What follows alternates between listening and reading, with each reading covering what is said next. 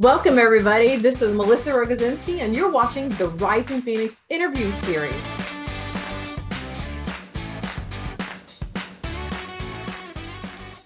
This is where leaders of legal tech come together to discuss best practices for strategy, growth, and success. Today, I am delighted to have my friend and colleague, Stephanie Wilkins, Editor-in-Chief of Legaltech News, as our guest. Welcome, Stephanie. Hi, thanks so much for having me. So Stephanie, tell everyone, you and I have already talked. I know a little bit about your background, and when you got the role, I guess a little over a year and a half ago, I reached out and was so excited to see you in that position. But tell everybody a little bit about your background and how you got here to editor-in-chief role. Sure. It was actually only 10 months ago, and it feels so much longer. Everybody, I keep joking, it's like 7 in AI years because everyone feels like I've been around forever in a good way. My path wasn't necessarily direct. I was a lawyer by training. I went to law school. I went to NYU. I practiced as a litigator in big firms in New York for about 8 years. I loved writing always, since even before law school. I got burned out on the profession. It's not a unique story. So many lawyers get burned out, just so many hours on work that didn't motivate me. And I left. I left at the point where, if I was going to go on and make partner, it would have been the rest of my life. There was no getting out of it soon. So I just sort of took the leap and did it. Knew I always liked writing. If you had asked me in 2010 if I was ever going to do anything in the legal industry again, I would have said absolutely not. I thought I was that burned out on it. But I still had a lot of contacts. So as I was making a freelance career, half of what I was with legal contacts. I was always somewhat tech savvy. I didn't really realize it because you don't necessarily, it's not hard to be the most tech savvy person in a law firm, at least back in the aughts, it definitely was not. So I just sort of fell into, over a decade ago, writing about legal technology. And then, my other career was photography. And as the pandemic happened, those in-person jobs are not happening. So I doubled down on the legal tech writing. And this job opened up right when I was looking to shake things up. So it's been a perfect fit so far. And I'm actually really thankful that I've kept a lot of my contacts in the space because, it comes in handy. They've all gone on to different companies. There's so many people that I've re-met up with 20 years later, who are now in this same world. And it's a really fascinating little space we're in.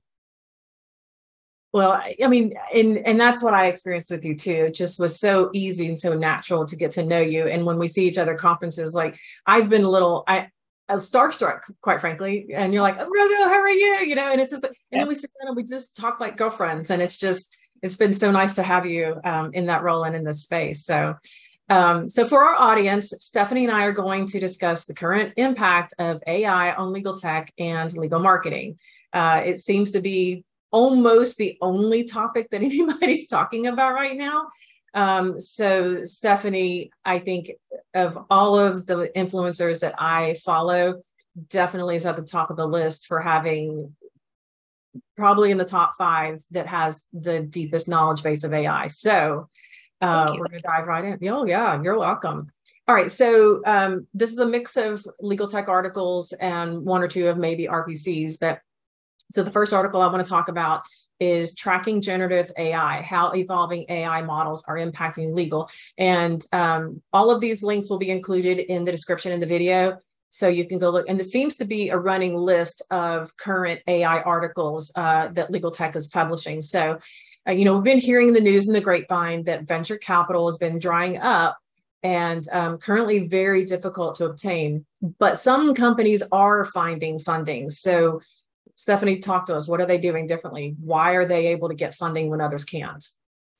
All right. I mean, I'd like to note first that I'm not a VC expert. I'm not a PE, private equity expert. I can just speak to the trends we've been seeing and what we hear in the market. And for sure, there is a lot of talk about funding drying up, but where we are seeing it going, maybe not exclusively, but very largely is to companies that are incorporating generative AI.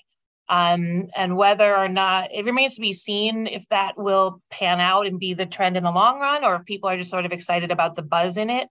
But there is definitely a buzz. Some would say there's a buzz as much as to be a bubble.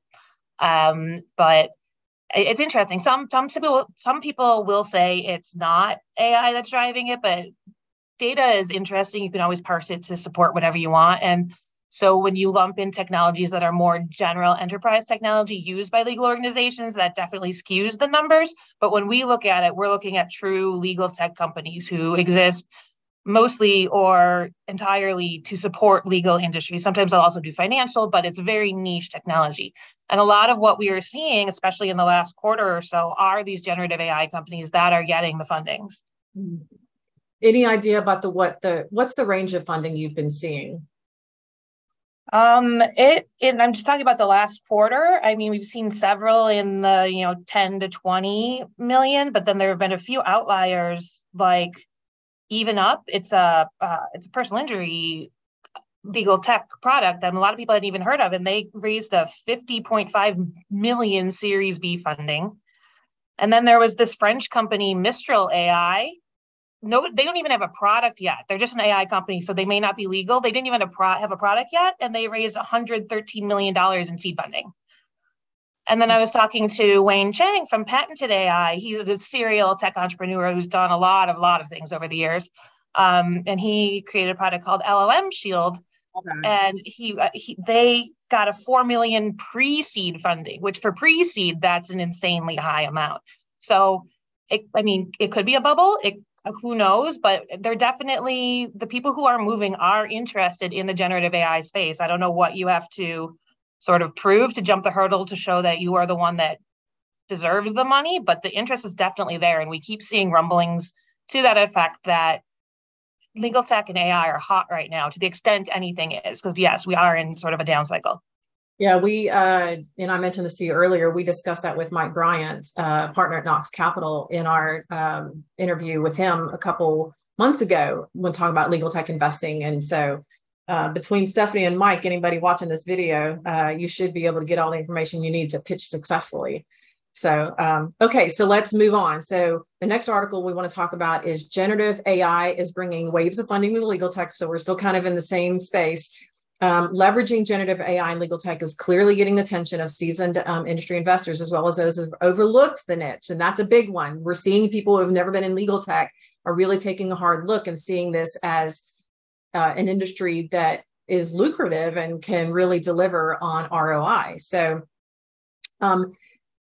are investors all in on legal tech that integrates AI, or are they interested in other tech companies that maybe AI isn't necessarily the focus?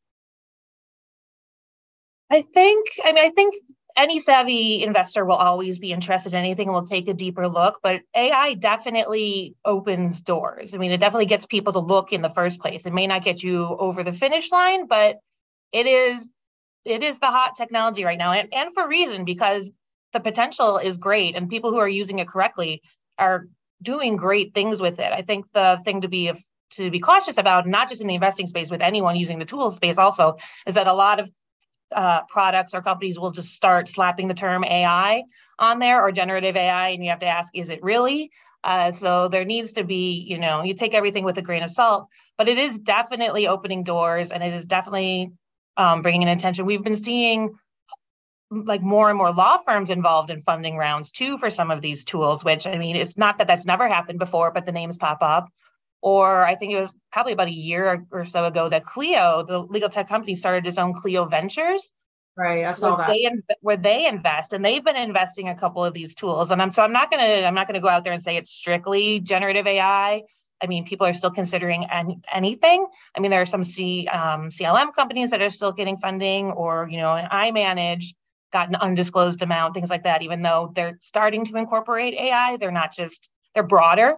So it'll play out, because I mean, we talked about, like, when I joked about it being 7 in AI years since I started this job. We all feel like generative AI has been around forever, but it's only like it has been around for a little while, but it's only been on the public radar since ChatGPT came out in late November last year, which is not that long. So we're talking about a lot of activity in a very short period of time. Even though it's moving so fast, it feels like a long period of time.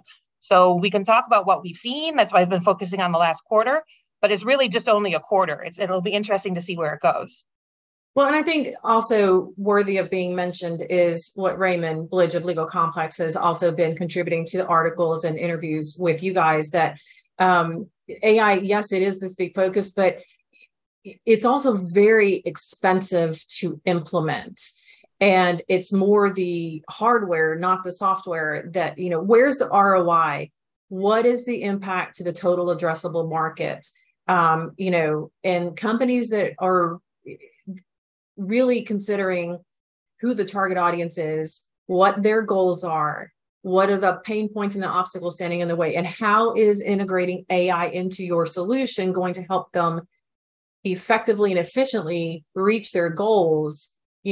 All of these things need to be considered as well. It's like you said earlier, you can't just slap the AI term on it and expect to get attention. Like, you actually have to deliver value. But when it's so expensive to implement at first, like, you really have to think this through and consider that. Mm-hmm. Cost is a huge barrier right now across the board with generative AI. I mean, these tools are expensive to implement because these models are incredibly expensive to build and train. The GPUs are in short supply. They cost in the, like 30, I think now the most updated one is something like $30,000 a chip. I mean, and they need hundreds of them for the size of these companies that are. So they are investing a ton of money to train the models. Then in turn, it's expensive to get the products and expensive to implement them.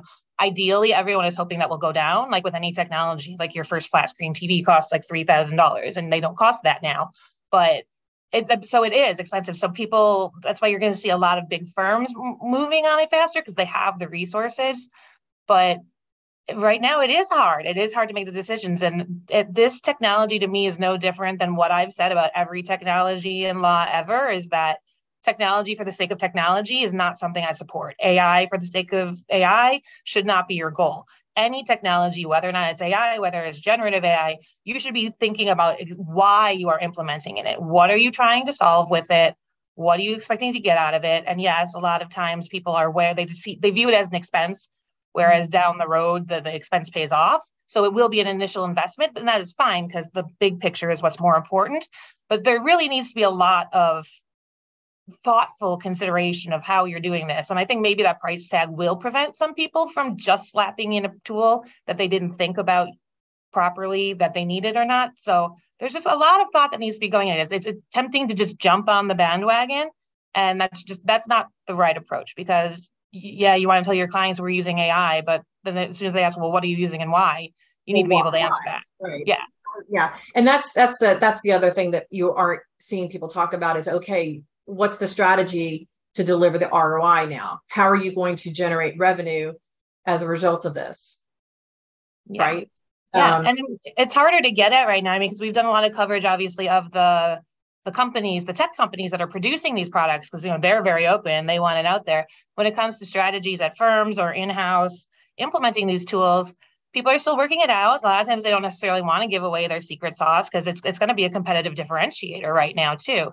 And if they are in sort of a testing or sandbox environment, there's no incentive to say what it is until you implemented it and have results to show.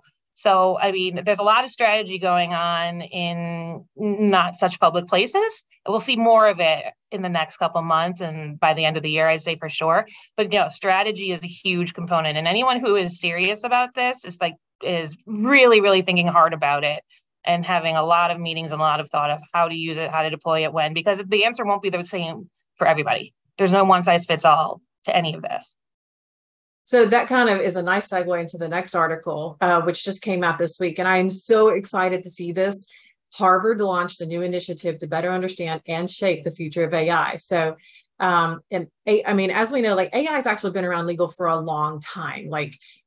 TAR, predictive coding. When I was in sales and e-discovery, we were taught to start selling predictive coding by comparing it to how you create a station on Pandora, right? You just enter an artist or a song and it creates a whole station for you. That's AI. So it's not new. It's just got a lot more marketing gumption behind it and a new message and a new use, right? So anyway, so Harvard recently launched this new initiative to better understand how it's going to shape law. What are some of the issues that Harvard's new program is trying to address? Well, for a long time, there's been a lag in technology knowledge and education in the legal industry as a whole. And that's because they don't teach it in law school. They're starting to more. And I mean, slowly but surely, you're getting law schools teaching more tech-centric courses. But I know when I went, there were none. And I mean, that wasn't yesterday, but it wasn't, 50 years ago either. But so we've needed to fill this gap for a long time. And I think you made a really important point that AI is not new. It's just this generative AI, this class of AI that has really garnered all the attention. And people tend to forget that AI has been around since, the 50s or 60s. And it's been in law, in successful products, in e-discovery, in legal research tools for a long time. Just these are more powerful models. They do newer things. And so the need to know it and know how to use it has been there for a long time, but the legal industry has, for a long time, had a reputation for being tech averse, and it sort of pans out. I quit Big Law in 2010, and I started this job in 2022, and a lot hadn't changed. Certainly some things had. I'm not saying nothing had changed, but there was still this huge tech aversion, and that was before generative AI splashed on the scene. And now everyone's really excited about it because finally they realize this is bigger than legal. It's not like e-discovery, which is very specifically legal tech.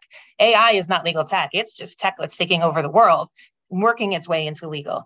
So I guess there's I assume that's what sort of made this uptick in interest. And so the law schools are starting to catch up. I love seeing this initiative by Harvard Law School. I'm not at all surprised that it's in conjunction with their Center on Internet and Society, because I think law schools that successfully start teaching these things are going to have some sort of collaboration with other schools going on, because, and not to their fault, law professors aren't trained as technology teachers, and most of the law school faculty isn't either, because they went through law school and they weren't taught it.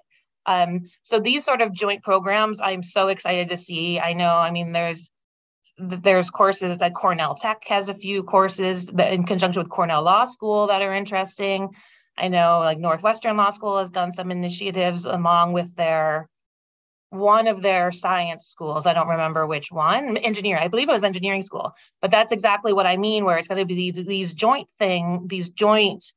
divisions coming together, because people are recognizing that law is changing, and going forward, being a lawyer now doesn't look like what it did 30 years ago. Like, people didn't even know how to run businesses when they were lawyers before. That's another skill. It's not just technology. The necessary skills for law have changed so drastically, and what lawyers have to do in technology is a huge one. So I can't wait to see more initiatives like this. And also I would love to see it at law firms too. I've heard of certain law firms starting to institute training programs for their associates. Education is key to all of this. It's a key to getting over the fear of it. It's key to knowing how to use it, getting the most out of it. And this is just a great first step. I'm very excited to see it. Yeah. And this kind of what they're doing addresses the question, the fear that everybody's had is this going to replace my job? Not necessarily. It's a tool for all of us. And like for legal services, how can legal services be optimized using AI? Because guess what? Your clients are going to expect you to use these kinds of technologies. Mm-hmm. And how do we address obviously data privacy issues, discrimination, the hallucinations, misinformation, like ChatGPT has been sued in lawsuits on all of those things. So, again, I'm with you to see what Harvard and other law schools are going to do to really start putting some framework and guidelines around optimizing legal services and, managing, the other concerns of data privacy and all that. Same thing when I was doing the roundtable. I was constantly invited to paralegal schools and to law schools to speak as a guest speaker or be on a panel. I was flown to different places, and or I've had law schools that partnered with me to bring the roundtable programs, because that was the only technology training they had, and that was only 10 years ago. So it's exciting to finally see these kinds of tech courses in the law schools. So, okay. So let's move into marketing. So my world, and part of the reason we met. So let's understanding the limitations of AI in marketing for legal tech. So it's an article that I wrote. Steve Salkin actually echoed some of the things you've already said. And he also had an opportunity to address this for law firms. And he got really passionate about websites, law firm websites. So what are some of the pros that you have seen or heard about on how AI can be used in marketing? Then we'll address the cons, but what are some of the pros? Sure. And I would say in this, like, your world is not that different than my world, even though I'm not, you're marketing and I'm journalism, and we're dealing with these same sort of things because you're dealing with a tool that creates content very quickly and very easily. And it's very, very tempting to do it. And there are pros to it. It's fast.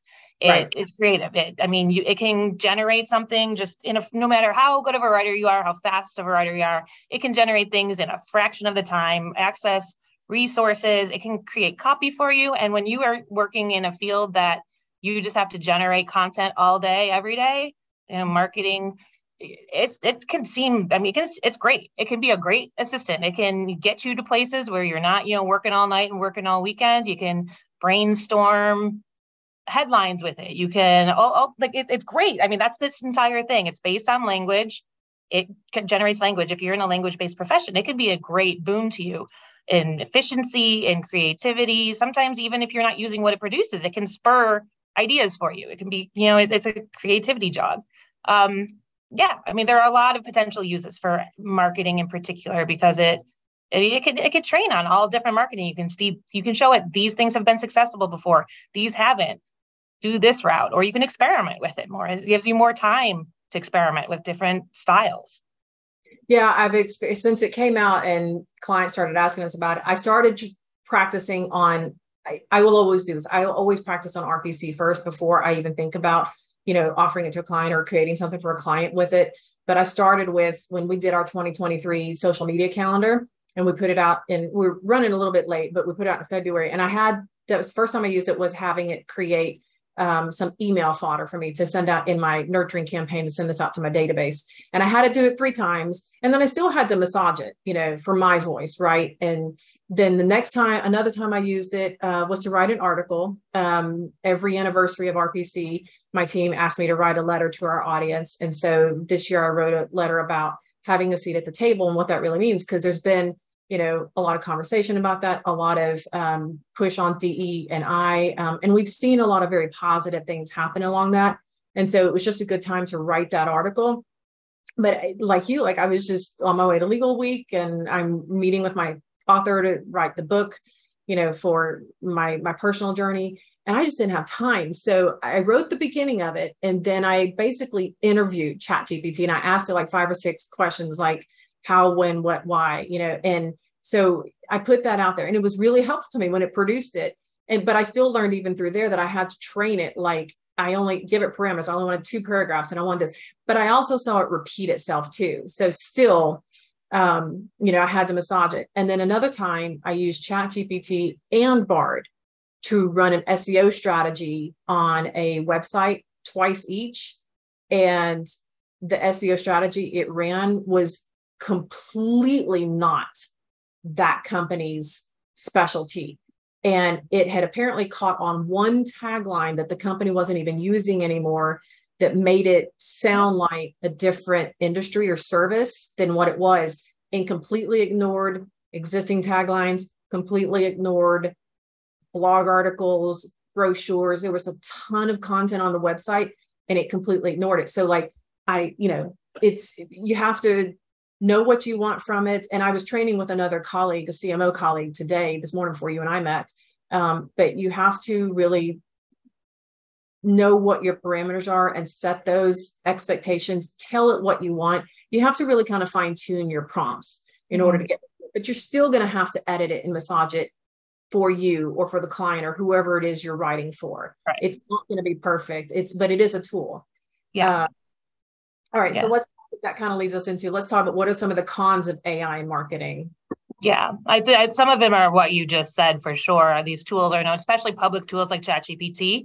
They're known to hallucinate. There's reasons they do it. That's that they're machines. They are based on math. It's these algorithms, and so you always are going to have to check what it is. So you may be getting things faster, but like you said, it may be totally wrong. So that's a very clear con. And you said you might have to tweak it. You all tweak your prompts. But it still, does it really sound like you? Maybe one day it will, but if you want to have a voice, a distinctive voice, if you want people to know that it's yours and be indistinguishable from anybody else, this might not be the best thing. They might be using the exact same tool. It'll end up being a lot of generically similar. It'll be good content, it'll be well-written content, but very generic. And it won't necessarily have flavor, it won't necessarily make you stand out. So that's why I always say it's a good assistant or a good first draft, because unless you're really pressed for time, you should always be not just checking it for accuracy, but checking for it to see if it's what you want to go out under your name or under your company's name. There's a lot of places out there that if they're just strictly SEO farms and they're just cranking out content and they don't care how generic it is, yeah, that would work. But I feel like a lot of marketing, especially, in a down economy, the personal touch plays a big role in it. And you're not going to get that personal touch from ChatGPT or like these tools. It'll take you a long time to finesse it to actually sound like Stephanie Wilkins. I think that's a good point that you brought up too, is the difference between what you call SEO farms and, it's been referenced before in other conversations. But yes, it's a tool, but you have to look at it, you have to verify it, you have to fact check. And especially depending on who you are, your company, who your target audience is, you really do still need to consider having the human touch to it and having a strategic consultant who understands that space to make sure that it's right. If it's going out under your name, that's developing your brand and your reputation.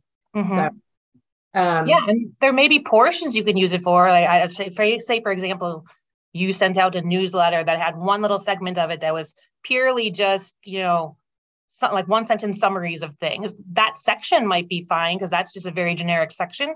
But again, I definitely agree that the originality and showing your expertise, you need to add that human touch to it. Yeah, especially when you're in a niche industry, legal tech, e-discovery, data privacy, in anybody else outside of legal tech. If you're in a very niche industry, you can't put things out and expect to have brand and reputation if you don't have your own touch on it. So, right. So let's talk about the elephant in the room. We're all in a down cycle right now. The economy, they've been predicting this for a while, that we would either hit a recession or we would hit almost a recession. But either way, analysts have predicted it would be short-lived, and it appears that we are in that space now. So let's talk about that. How can companies continue to grow their businesses in a recession? I would say focus on value. Figure out what your value proposition is. What is it that you really are trying to deliver? And then build everything around that. Don't be distracted by bells and whistles, which a lot of AI can be. Focus on what you're trying to do and then fit AI into that. Like I said before, not tech for the sake of tech, not AI for the sake of AI, not anything just for the sake of anything. You started your business, or somebody started your business, if you didn't start it yourself, for a purpose. And you need to always be driving to that purpose, even if you're expanding to new goals. The issue at hand and what you're trying to do should be dictating everything, because there's not money to spare and there's not resources to spare. So, unfortunately, there might be a little less experimentation going on because it's a little bit more expensive, but try to maximize the tools you already have. I'm speaking from a tech lens because that's what I write about all day. Try to maximize the tools you have, or if they're completely the wrong tools, I know people feel like it's a sunk cost, but if you're never going to get the right thing out of them, sometimes you just have to make the switch. And you just have to try to differentiate yourself as much as you can using what you have on hand. Like, I hate the do more with less because it's such a hackneyed phrase at this point. And what does that really mean? And it's just do more with what you have, or do more with new things. Do more, try to get more out of what you have, and what you're not. Don't think of it as less. Think about maximizing what you have. I love that. And that's the thing too, like if sales are, when you're in a down cycle, sales are often a little difficult, but you can't stop putting out marketing messaging. You can't stop communicating, because that's, and I don't want to go down this rabbit hole too much, but there's certain areas where businesses try to do more with less, cut costs, things like that. But whatever you're doing, make sure you're continuing to communicate, however that is. Continue to communicate personally as a professional and as a business to your audience, and let them know what your movements are. Let them know what your progress is. And I mean, you should be doing that anyway, even when we're in an up cycle, right? And things are great and flush. So just don't stop communicating. Right. And when it comes to cutting costs, I know it's really difficult, but try as much as you can to be forward looking, to think longer term and bigger picture, because there's a lot of things that it might be tempting to say, oh, we could save all this money right now by just cutting this, but will you want it again down the road? Because that might be a very short-term fix that gets you through a month, but then puts you way farther behind once you get through whether or not we're hitting a full recession or what we are. So, I mean, the short term feels very pressing, and I understand that. I'm very sympathetic to that. But as a business that's to succeed, you need to always be thinking long term as much as you can. Agreed. All right, Stephanie. So we've talked everything AI today. This was an exciting conversation. So we've talked about AI and investing and the companies that are what they're doing right to get investments. We've talked about what the law schools are doing, starting to create more tech classes. And we've talked about AI's impact on your job and my job, right? And we do some of the similar things to the same audience, but for different reasons, right? So, and then we talked a little bit about just continuing to communicate, like whether we're in a recession or not, short term, whatever, continue to communicate and let people know that you're still there. So as we wrap up, Stephanie, is there anything else that you would like to add as a recap to our audience? I mean, I just say on the AI front that, I know some people are sick of hearing about it. Some people are still scared of it. I mean, it's here to stay. I'm not saying that in a scary way, because I appreciate it might be scary, but it is here. And the best thing to do is to educate yourself on it. And, we talked about briefly, AI taking jobs or changing jobs. And yes, there will be change, and change is uncomfortable, but I don't believe it's coming to take your jobs. It might take some of your tasks. I don't know about you, but I have plenty of tasks I would gladly not do every day. When I was a lawyer, I never had enough time to get everything done. It'd be great if some things would have been taken off my plate. So really just understanding it, because going forward, it will work its way into most jobs, whether or not you know it consciously. So being comfortable with it will become a differentiating skill. You don't have to be a prompt engineer, but being open to it and being on board is going to be part of the path forward. So you should be on that bus. You don't have to be driving it necessarily, but you should be on that bus, because you don't want to be back at the bus stop. I agree. Well, as a friend and a colleague, I'm so excited to have you here on the Phoenix interview series. So I want to thank our audience. Yeah. So I want to thank our audience for joining us. I hope that you have enjoyed the interview with Stephanie Wilkins, Editor-in-Chief of Legaltech News. Again, my name is Melissa Rogozinski with RPC Strategies, home of the Dream Team. Please connect with RPC Strategies on LinkedIn and register for our newsletter. You can also contact us at rpc@rpcgrowthstrategies.com or 205-873-1234.